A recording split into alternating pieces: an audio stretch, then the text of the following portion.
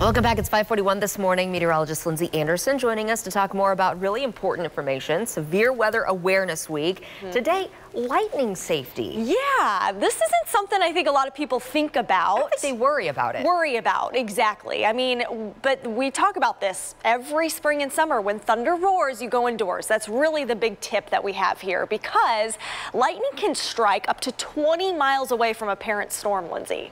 That's wild. So wild. that means that if you can hear the thunder, there is lightning in the area, and you of course want to find a safe spot inside. So let's break down the science of what is happening and why we get lightning. First, on a very warm and humid day, we usually get this lift in the clouds, right? The lift in the air creates these clouds. So the warm air rises, producing storm clouds, and within that cloud, we've got ice particles and water droplets that collide. As they do so, they create different charges in the cloud, and eventually these charges start to separate within the cloud. The negative charges go at the bottom of the cloud because they're a little heavier. Positive charges at the top of the cloud, the anvil part of the cloud. And notice that the ground is positively charged. You know the phrase, opposites attract, right? So the negative to the positive charge creates the lightning strike, and it can happen within the cloud, cloud to cloud lightning, but also cloud to ground lightning. So that's why